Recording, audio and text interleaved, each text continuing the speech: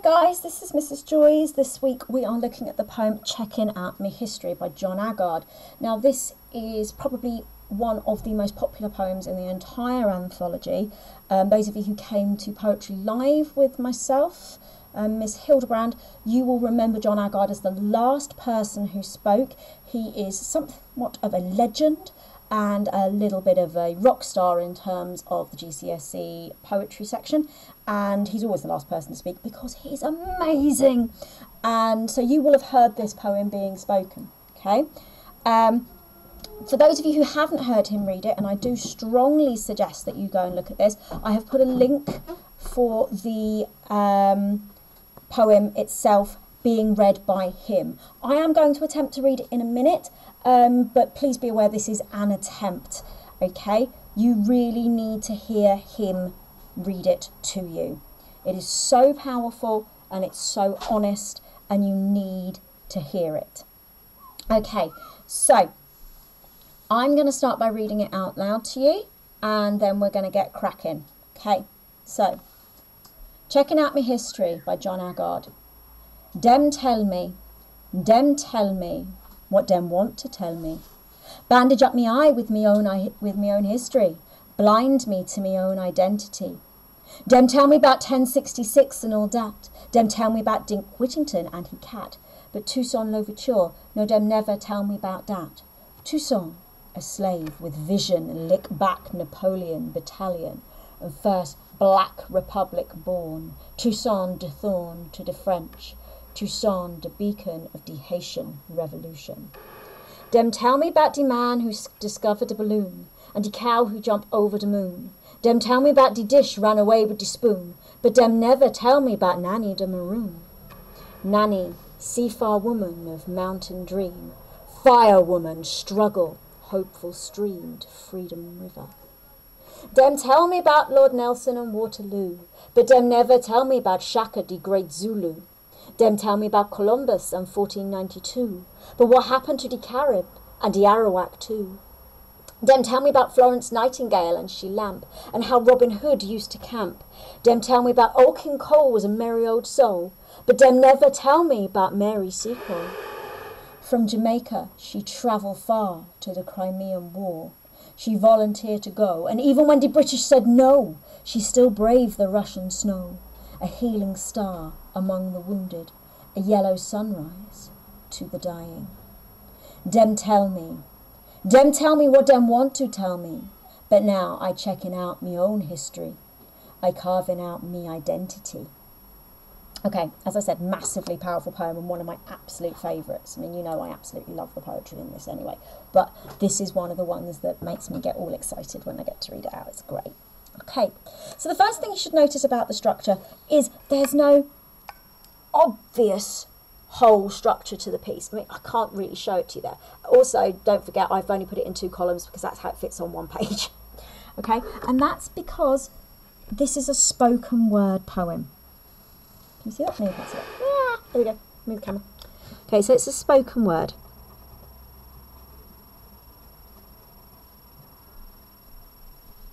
It is, there's a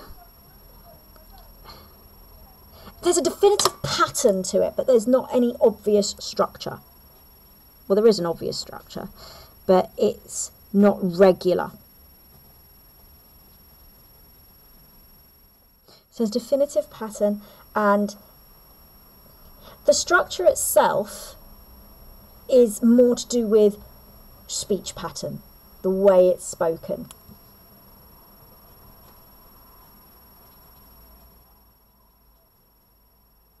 And you should have noticed as well that it is in the first person.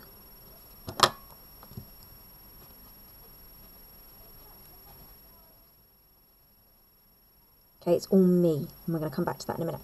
So, we have a very definite organisation, but each stanza is slightly longer or shorter. So if you go to the very top here, you'll see you've got 3 lines, 2 lines, 4 lines, then you've got this very long section, which is, you know, almost really loads of really very, very short phrases, not sentences, because there is no punctuation.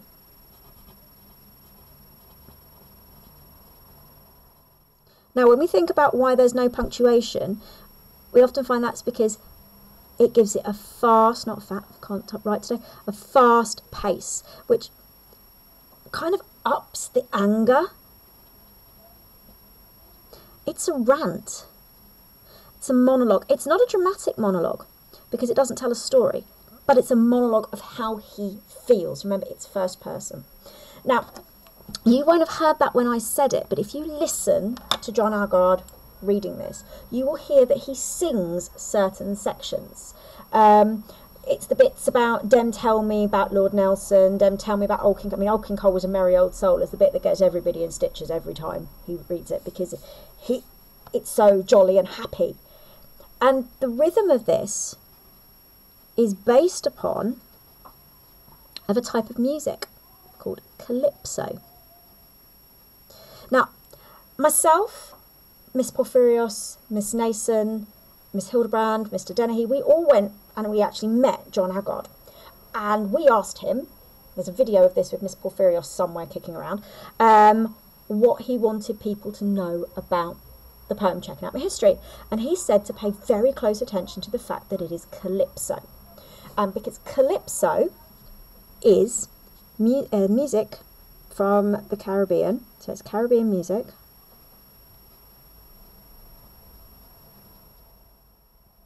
And it was created by slaves. And they used it to communicate and talk about their masters and pretty much ridicule them, okay? So this is quite an empowering type of music. It's still around today. I suggest you go and listen to some. It's pretty cool. So it's very interesting that in a poem that's about how white people basically whitewashed the history of the world, that it's actually written in the rhythm of a music that was created through the struggle of slavery. Interesting thing to look at. Now, there are sections that aren't sung, and they are very, very different. They have quite a combative, sort of argumentative rhythm.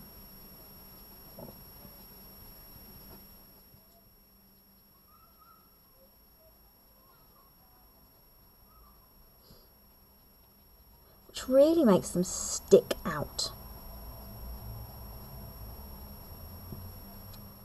Okay, so let's go back to the beginning. So we're going to go right to the very, very top, and we're going to look at the title as we always do, Checking Out Me History. Now, the word me here, there are two things that we need to look at. First of all, we know that this is first person.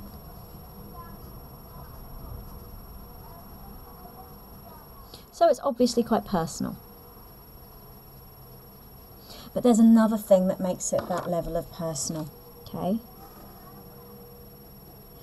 If this poem were written in what is known as standard English, what we tend to expect you to write in your exercise books, etc., that would be my.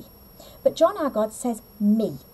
And the reason for that is because he is using his voice and he is speaking his patois, which is a Caribbean dialect.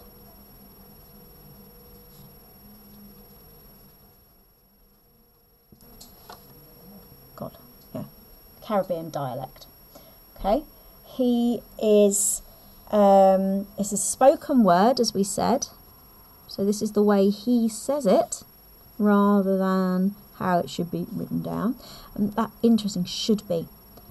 Okay, so if it's his patois, it's his voice, his words, his story, which makes it really personal. And that all links together quite nicely. And then, so if we go across to the poem and we have a look at this first section here. Now, you'll notice that Dem Tell Me comes up throughout the poem. It starts it, it finishes it, it comes up all the way through. I mean, I'm just going to highlight the first couple here, and you'll notice it comes up later on down the bottom here. Dem tell me here at the bottom. And that repetition is what is known as a refrain. It's like a chorus. And when you consider that, it's supposed to be calypso, which is music, it kind of makes sense to have this kind of repetition going through it. Okay, now dem, we need to work out who dem is. So again, if we were standard English, that would be they, but it's not, so it's dem. So dem, and we know that me equals John Agard. So who is dem? Well, if we look through the rest of the poem, we can see that he's talking about his education. So the dem in the poem is the white Eurocentric education system that he came from.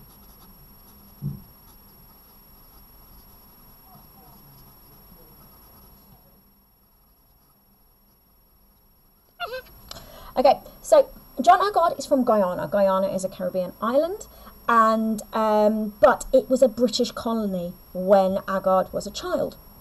So despite the fact that he was living miles and miles and miles and miles and miles and miles and miles away from England, he still had an English education, which means that he had English textbooks, he had teachers teaching him what English children in London and Liverpool and Esher were learning at the time, which was, in terms of history, all about white history. Okay, all of those things that all those dates that people are expected to memorise. 1066 is mentioned in the poem, and so that was what he was taught. But unlike white children in England, John Agard is not white. So he's learning, the only thing he's learning about himself and his culture and his people's history is how they were downtrodden, how they were enslaved, how their cultures were destroyed. And he's very angry about that. And we can see that here when he says, dem tell me, dem tell me. The word tell there, okay, it's got no choice. Tell. You will learn this, which makes it sound very combative, fighting, argumentative.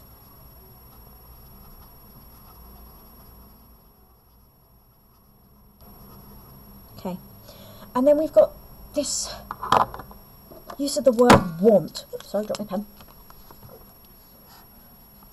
What them want to tell me. Now the word want here implies that they have made a choice. It's deliberate.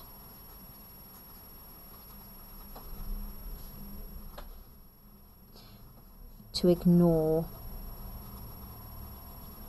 black history.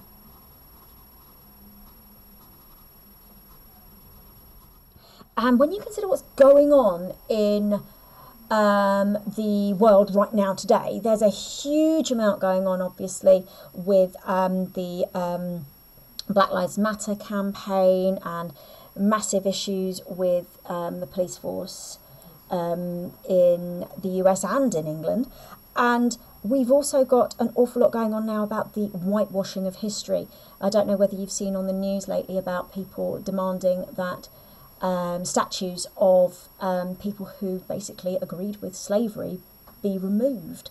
And there's been a lot of arguments about certain political figures and about how they would, by today's standards, be considered racist. To be quite frank, they were considered racist by standards back then, but racism wasn't considered to be as much of a problem as it is now, and it's a huge problem.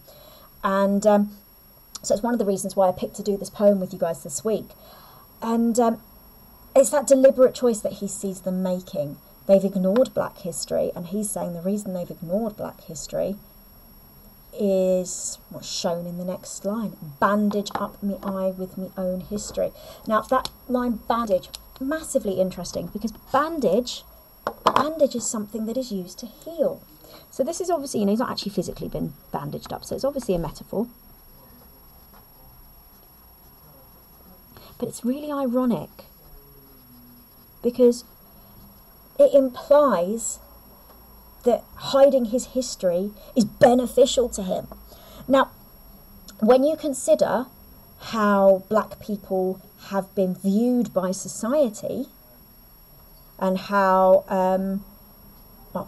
people make horrific judgments about black people and minority ethnic people, you could almost see that the reason he's saying bandage here is because the white education system thought they were being helpful, but they weren't. Okay?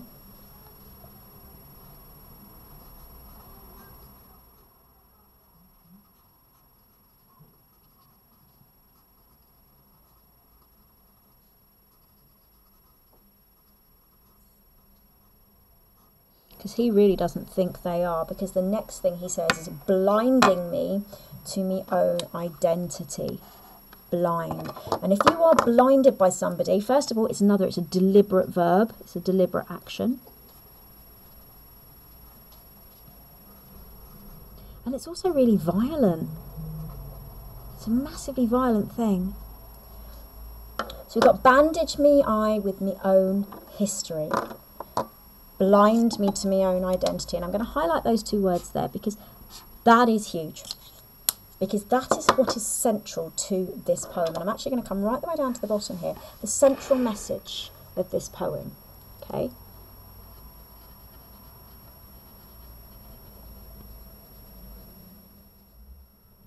How can you know yourself if you don't know your history?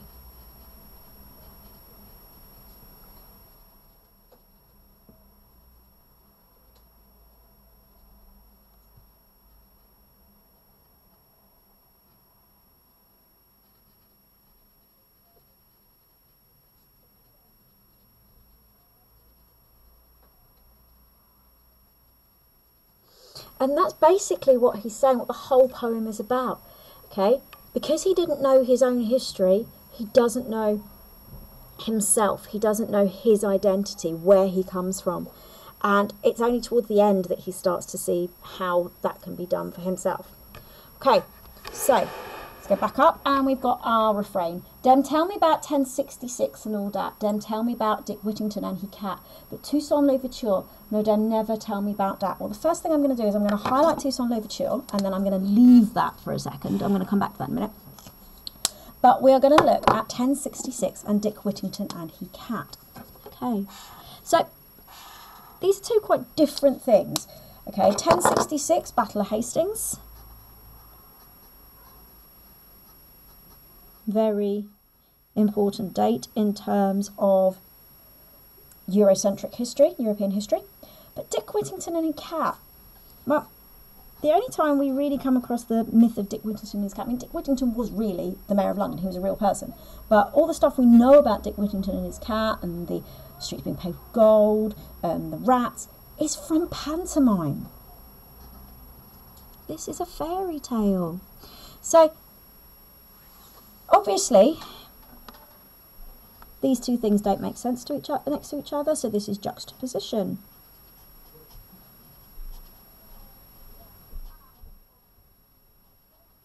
But why does John Agard put something that is an important date in Eurocentric history and a pantomime together? And the answer is because they are both as relevant to his history as each other. Okay? It's completely irrelevant to him.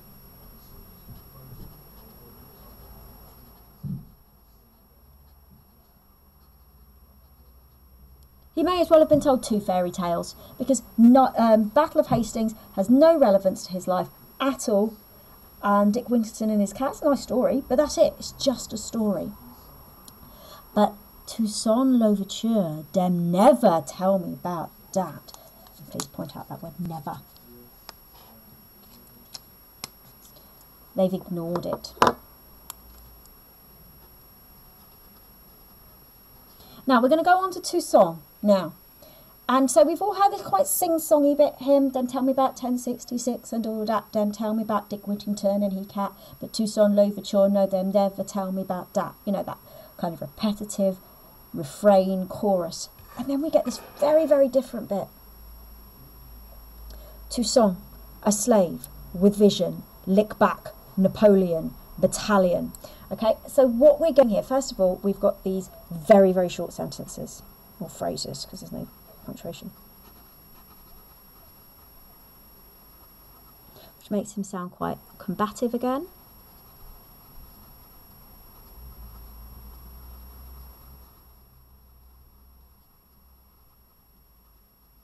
But look at what this person did. A slave with vision, a lick-back Napoleon battalion and first Black Republic born. So Toussaint Louverture was in fact exactly what John Agard says here. He was a slave who organised a rebellion against Napoleon, huge general in France, and beat them and created the first Black Republic on Haiti. This is a black man beating a white man.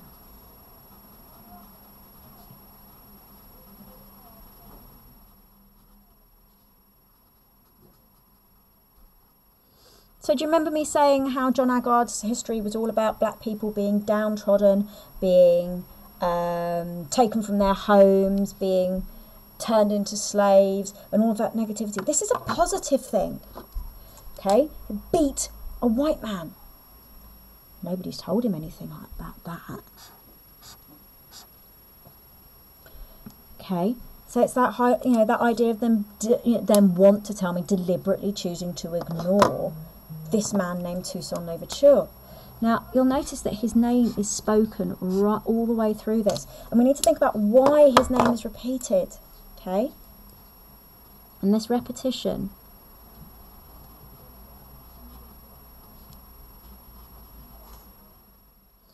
because his name has been forgotten. Okay, so we want to remember his name.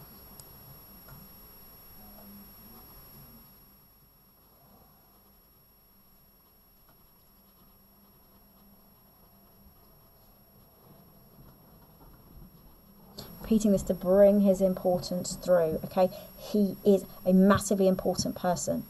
He created the first Black Republic. Okay, he was huge, and we don't remember him, and John Agard is very angry about the fact that we don't remember him. And you'll notice right the way through this that the Eurocentric names are kind of sort of flicked past, but he comes back to the stories of these black and minority ethnic people that have done amazing things that he was never taught about. I mean, you look at the hopeful language here. Beacon, light. Vision, light. Revolution, republic. Okay, and that positivity.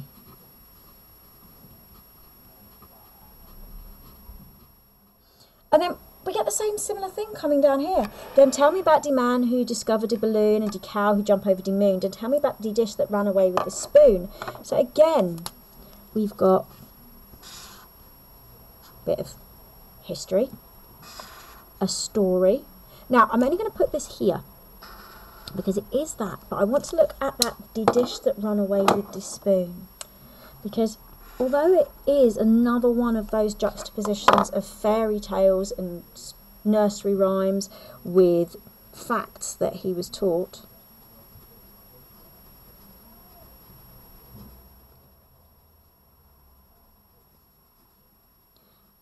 I'm really interested in the fact that the dish that ran away with the spoon, because it's to do with running away. And the reason I'm interested in that is because the next person down is Nanny de Maroon. Now, we're going to come across who Nanny is in a minute, but I find it very interesting that running away, when we think about slavery, we often think about slaves running away. And Nanny Maroon was somebody that helped slaves run away. So it's almost like it's okay to learn about running away so long as it's not about slaves.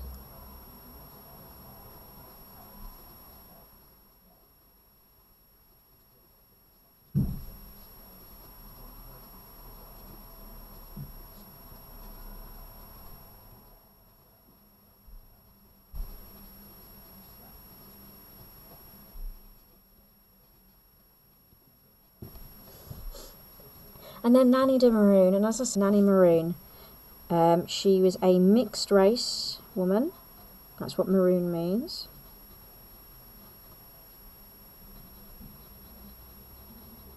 And she helped free slaves.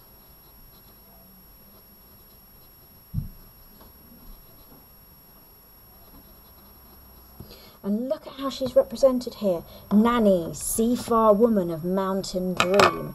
Now, seafar. To see far means to have vision. So we have this link to Toussaint Louverture, that more positivity.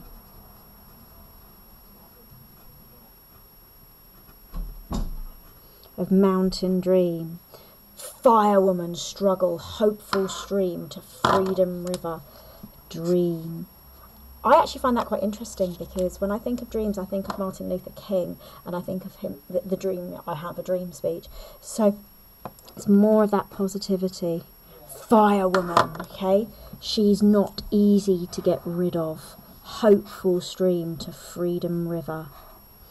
Okay, it's very short, the verse about her, but again, it's this massively positive and strength that's shown here. Okay.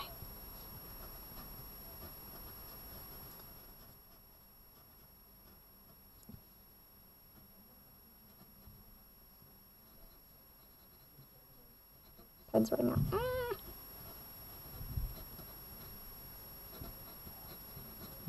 Now I'm going to have to change the pen. Okay, so there's a positivity there. And then we come down, if I can. Running out of space on my desk. Okay, come down a bit. And we've got two more of the Dem Tell Me's. Dem tell me about Lord Nelson and Waterloo, but Dem never tell me about Shaka the Great Zulu. Dem tell me about Columbus in 1492, but Dem never tell but what happened to the Carib and the Arawak too. So first of all, Shaka the Great Zulu, and then we'll go on to the Carib and the Arawak. Okay, so Shaka the Great Zulu, if you've ever seen the film Zulu, I mean, it's atrociously outdated, but it tells the story of Zulu warriors, and it tells it from a very Eurocentric perspective, so yeah, there's probably better films to watch, but that's probably the only vision of Zulu warriors that Agard would ever have seen as a child. And yeah, basically, huge Zulu warrior beat back the British. So similar to sort of story to Toussaint.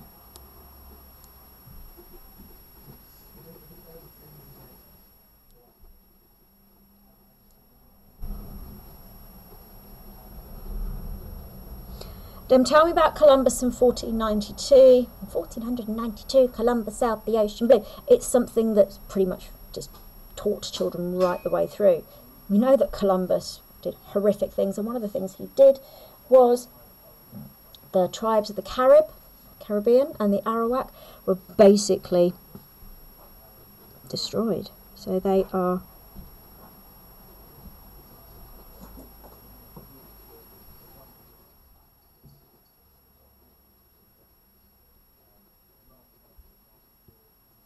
but he knows nothing of his personal roots, his personal background. Okay. Then we have Dem tell me about Florence Nightingale and She Lamp, and how Robin Hood used to camp. Excuse me. Dem told me about Old King Cole was a merry old soul. Again, more of that juxtaposition of, we've got all the history stuff here, and then we've got the fairy tales. It's just more of an emphasis of the fact that they'd rather tell him stories that have no relevance than tell him something about himself. But Dem never tell me about Mary Seacole. Now, Mary Seacole is a black nurse who went to the Crimean War.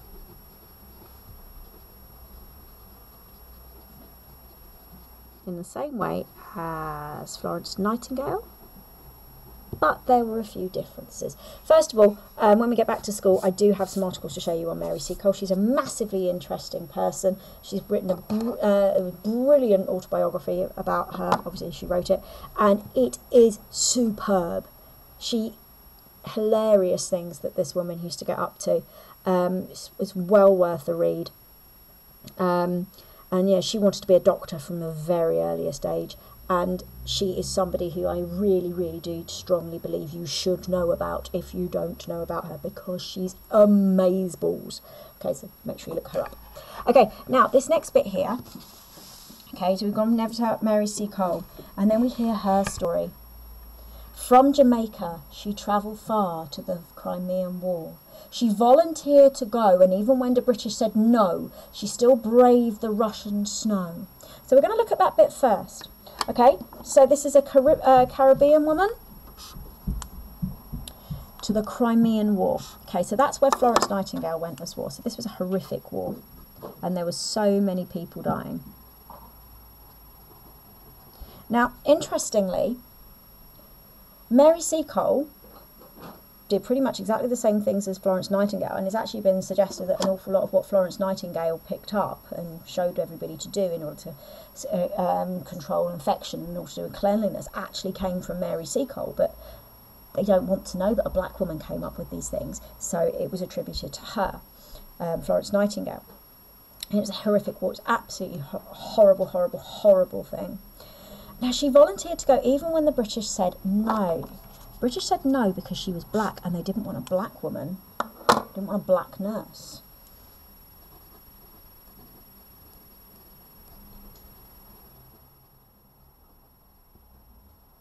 Now, Mary C. Cole herself was mixed race. Her father, I believe, was Scottish. But she was still perceived as being black. And so they said no. But she went anyway, okay? Even when the British said no, she volunteered to go. So she goes anyway, okay? So she's incredibly brave.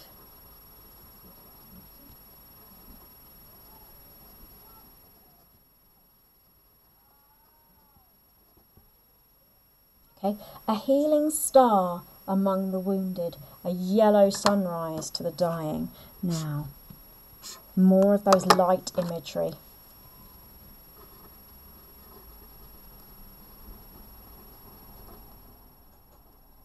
Okay, now yellow sunrise to the dying.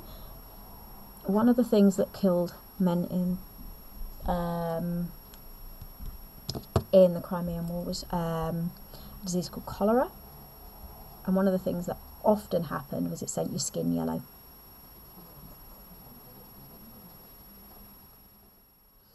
And so it's that idea of the fact that she's really pushing forward, okay, that despite the fact that she's dealing with men that are going to die, she is seen as positive. Positivity again. And then we get this, after this list of massively positive metaphors,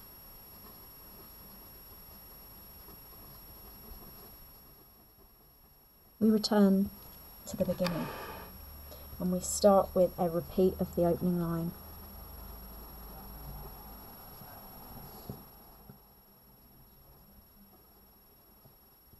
Dem tell me what dem want to tell me. Okay, where's my pink pen now? Again, done on purpose. It's deliberate. But now I checking out my own history. And this is where we get the fun bit, my own history. Okay? He's making it happen for himself.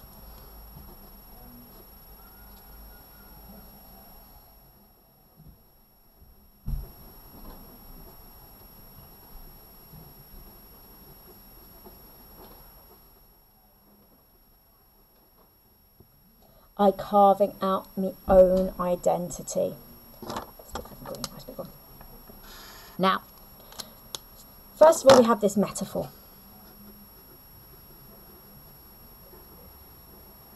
Now, to carve something, if you carve something, it is permanent. Okay, he's never going to forget this. This is long term. But it's also quite aggressive. Because if you carve something, you've got to cut things out of it. It's powerful. and then his identity.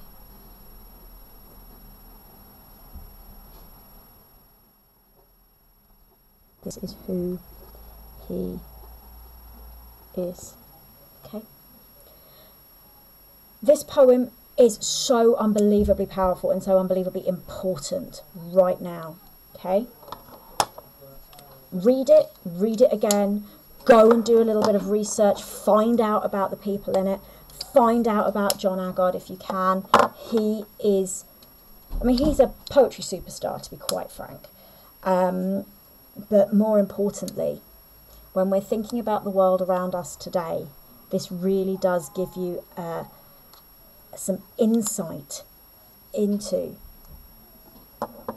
why so many people are so angry about what is happening in the world at the minute. Because after all of the struggles for equality that have happened over the decades, heck, even centuries, we're still not there. And what we learn in school could actually be a very, very big part of why we are not there yet. Okay, so thank you very much for listening, Year 10.